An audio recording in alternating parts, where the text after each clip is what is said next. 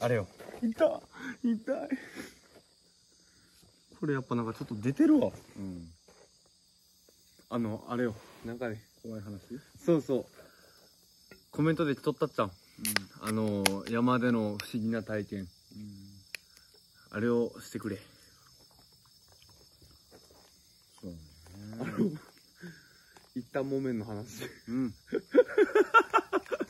いや、お前笑いごっちゃないよね。マジで怖かった。お父さんが自分で仕事を受けて始めた頃。うんうん。もうじいちゃんから変わってすぐ。いやいや、じいちゃんがまだ親方はしよったけど、何歳ぐらい？26か7だね。自分でおじいちゃんと喧嘩して、いらんって言うから、もうそれぐらいなら俺自分で買うっつって、機械を買ってすぐやったから、もうめっちゃ怖かった。もうお父さんもこれなんでやろうね。どういう時にどう出てきたと？まあ先にね、田舎ってさ、不思議な話がいっぱいあって、多いね。でいろんな不思議な話があるとよ。川に行っとったらこういうことがあったとかね。カッパと相撲をしたっていう人もおるしね。まあそういうのもあるんだけど、おじいちゃんたちがこそそういう話があったよねって話してたけど、なんちゅうとかな、みんな教えてってほら怖い話聞きたいやんって言うけど、もう絶対教えてくれんのよ。なんか人に話すような話じゃないってみんな話してくれんとよ。でちょっとお父さんの年上ぐらいから前はそういうことがあったもんな、当たり前のようにって、今はなかなか見らんなったなとかいう話をしようって、お父さん自体もね、怖い経験ってしたことがなかったから、そんな山の中にはなんかそんなのがあるんだろうか、いつか自分も行き当たるんだろうかぐらい思った時に、一回だけ夕方ね、その頃はほらお昼は一生懸命仕事するから、お客さんが「正行君ちょっとうちの山の仕事するのに見てくれんか」って言って、もう分かりましたって喜んで、夕方も薄暗くなるのにもう慌ててそのお客さんの軽トラに乗り込んで座席にペコッと座って、でここがこうでこうでって言って一方終わってもさあ帰ろうかってなって、帰りはあっちに出た方がもう近いわっていう話で、ちょっと来た道と違う道をこう回ったことがあって、そしたらね、もう周りが薄暗くてこう木がシルエット、木の向こうにはなんかこうちょっと空のこう隙間がこう見えるような、ちょうど今ぐらい、そうね、でそんなところをこうライト照らして、ガラガラガラってもう軽トラがやっと通るような道をこうしょって、なんかふとね、スワーッと鳥肌が立ったから、パッてその人は運転してくれよって、何気なく窓からこうやって左見たら、もうお前は一旦もんめって言うけど、あれ何だったかわからない本当に木から木に白い物体、もうほんとカーテンみたいやけど、それがほらその暗い中になんか白いのがこうじゃなくて、もう本当にもう真っ白、光がさんさんと浴びてるっていうか、もうシルクのような真っ白の、もう薄暗いのにそれだけははっきり真っ白く見えるような、はっきりした形のカーテンみたいなのがボッボッボッボッって、もう木に残像が残るぐらいのスピード、ボンボンボンって、なんか不定期な動きで、もう木から木にほらよう車とかでさ、なんか明かりが反射して窓ガラスに映って、もうそんなんじゃない、そのうっすらなんか光がファッファとかじゃないよ、もう本当に薄暗い山の中なのに、もうどこから見てもはっきりこう分かるようなカーテンみたいなのが木から木にボッボッボッボッってこう、もうそれ見た時ズワーッとしてもうお尻までキュンキュンしながらズワーッとして、で隣のおじちゃんが前向いて運転してるのに、もう声かけも切らん、ズワーッとしてじっと目だけ離せずこう見とったけど、して通り過ぎてやっと民家があるところへんまで出て、ていうか気づきました？途中なんか気づきませんでしたって言ったら、いや何がとか言って、いやすっごいもう俺も怖くて声も出しきれませんでしたって言ったことは1回だけあったね。まああれ今でも覚えてる、もうくっきり。もう1回だけその1回だけ。もうその光が当たったとか何かが反射したとかそういうんじゃない。もう本当に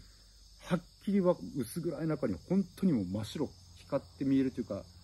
光沢があるっていうか、なんつうかな、もうはっきり見える白いものが暗闇の中をこう残像があったもん。ブワッブワッブワッってこうもうそれじーっと見たらもうずわーっと全身に鳥肌が立って一言も話せんかった。笑うやろうけどね。何を神様系の話はほらこの前の動画出したやつでもじいちゃんがほらいつもご飯をあげたりしよるやんとか、今言っていいとかね、ほら山に入ったらね、あんちゃんというか4番というかお猿さんのことを全部の山しか分からんけど、お父さん、お前ぐらいの時若い時に仕事行って、熟練した山師の人が木に登って、こうスナッチをね、下げ寄るの見て、わーってすごいお猿さんみたいやって言ったことがあるって、若い19ぐらいの時。そしたら急にパッてみんな顔色が変わったから、え、何って思ったら、よし帰るぞってうちの親父が言うけ、なんで帰ると今来たばっかしやんって言ったら、山で猿って言ったらいかんって言って、もう今日は怪我するといかんから帰るぞって言われたことがあって、だから林業の人はね、こっちだけかもしらんけどね、なんか山で猿って言ったらいかんって言われたのと、うち辺はねまだもう予想はしてないかもしれんけど、黒不城っつってね、黒不城、葬式に出た後はいまだにしおるね。いまだに何日か山には入る、山の神様がね、不浄がついてるとすごい嫌がるとかね、なんか事故が起きるとか言ってね、あと山の神ね、年に3回、4年に1遍は4回の時もあるけど、その時にはもう山には入るんです、山の神様が木の数を数えるとかね、そういうあれがあってね。で今はね、もうお葬式に午前中出て昼から山に行く人とか、ね、山の神とか関係ねえって気がつかんならもうそのままでいいんやっていう人もおるけど、やっぱ昔の人が言うことってさ、何か意味があるんだと思うよ。まあ単純にその日は休みましょうね、お祭りだからっていうだけかもしれんかし、やっぱこの日は絶対上がったらいかんよっていうのは、やっぱその俺たちはもうずっと昔のできた頃からね、知ってるわけはないけど、やっぱ何か意味があって、それはやめた方がいいよって言われる、てるんじゃないかなと思うからね。まあこういう言い伝えっていうか、そういう文化はね、やっぱ守ろうかなと思って、まあ若い子だけになったらね、なんで仕事行ったらいかんのっていう話やけどね。まずその代わり山には行かんで、まあ事務所の周りとか山に入らんでいい仕事にちょっと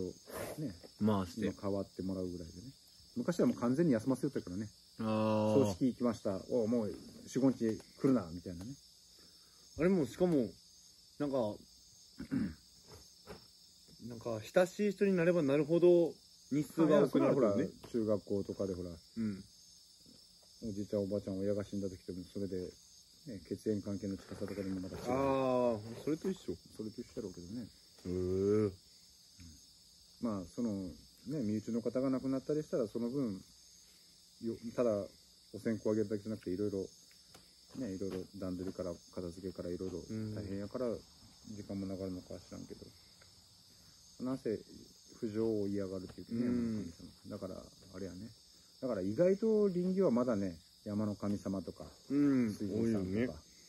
すごく気使って仕事するね。宮崎県だけじゃないやろ、どうやっちゃろ。いや多分どこも主流と思うよ。例えば東北の方でいうとまたマタギとか漁師の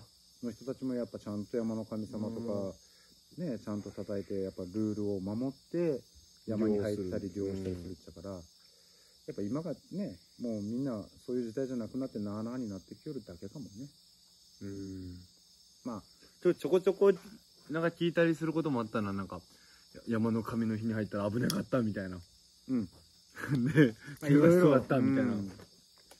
怪我したっていう話も聞いたことある。そうそう。だからね、やっぱそういう話、なんか、そういう気持ちで山行きたくないやん。まあね。なんか俺葬式出たばっかしやから、怪我するんじゃねとか、周りもほら。それはそれで危ないもん。周りも、あいつ葬式してきた後に来て、俺たちが怪我したらどうしてやっていう雰囲気も前はあったからね。だからもう、お葬式とか出たら、何日か休むっていうのはね、当たり前だったけど。だって話めっちゃ変わるけど、あそこのほら伐採するときに周りがシーンとなって窓から人が見てたとか、一本の杉を倒すときに、でほら従業員の人が一人もやめを切れんって言ったやつ。はいはい、そういうのもあった。あれ話してほしいな。お父さんが若い頃に、知り合いの人から、もう少ない本数やったけど、もうまだ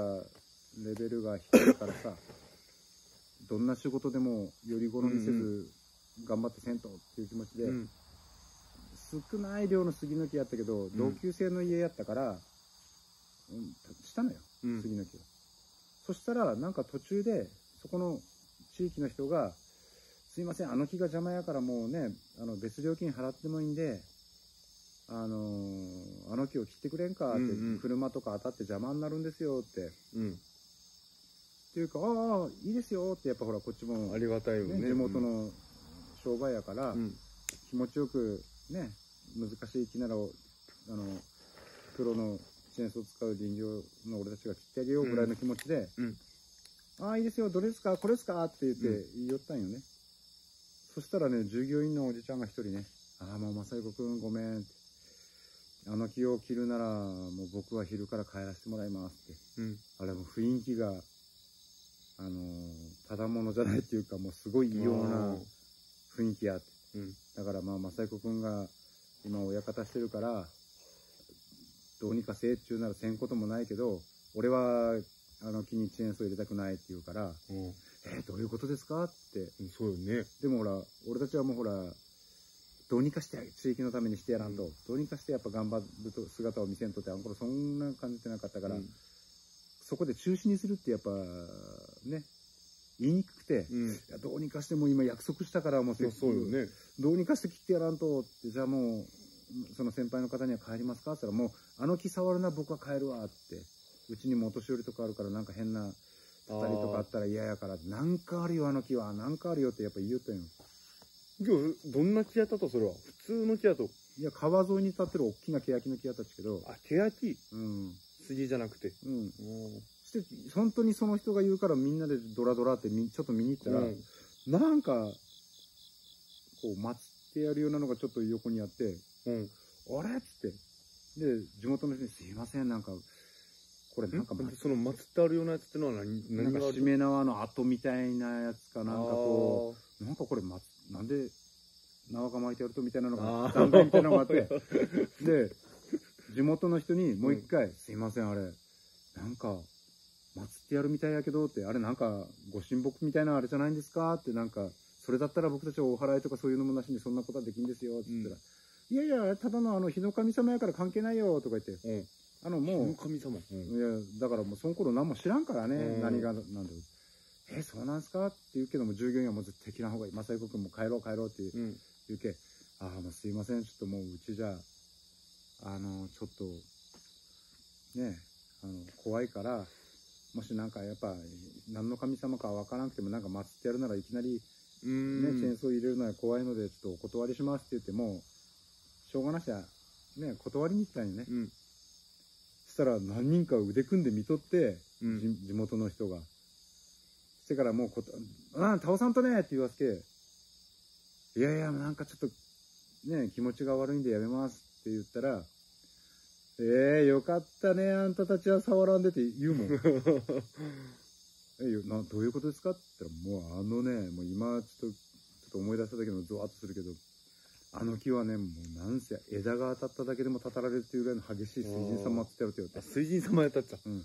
で、もう誰に頼んでも気がれんし、お祓いしてもあれやから、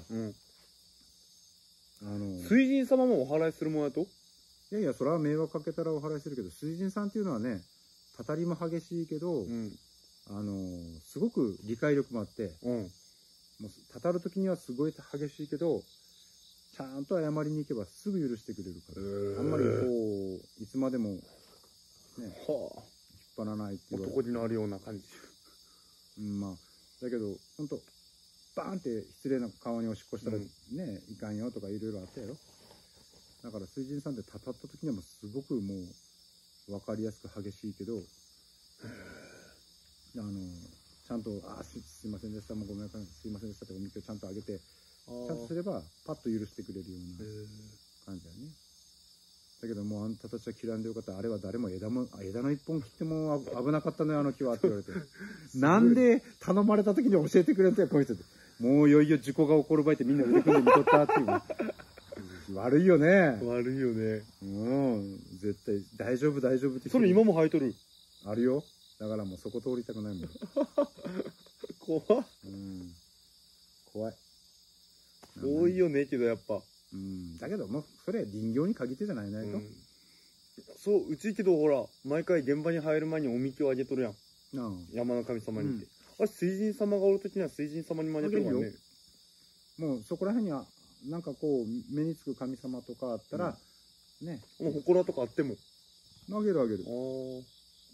まあその現場に入るときにはね。通らさせてもらいますね。そうそう。ちょっとすいませんっていうのは騒がしいかもしれんけど、またね無事に終わったらお礼に来ますんでとか言っておみきあげたりしてね。ちゃんと入る時だけじゃなくてお礼をせないからね。無事に終わりました、ありがとうございます。確かにそれはそうやな。入る時だけ怪我せんようにお願いしますとかじゃなくて、で終わったらさっさとイエーイ終わったぜじゃなくて、ちゃんとありがとうございました。そうね。人間でも神様でも一緒やね。最後きれいにして出らんとね。そうね。そういうことやね。だからじいちゃんとか関心ずーっともうお父さんが19で林業を始めた時からもう毎回一日も欠かさず弁当の蓋にご飯をあげて、自分より先にまず山の神様に。トラックとか乗っ取ってもやるやろ。もうあれ習慣やね。すごいよね。すごいと思う。そういうのは見習わないからね。ね。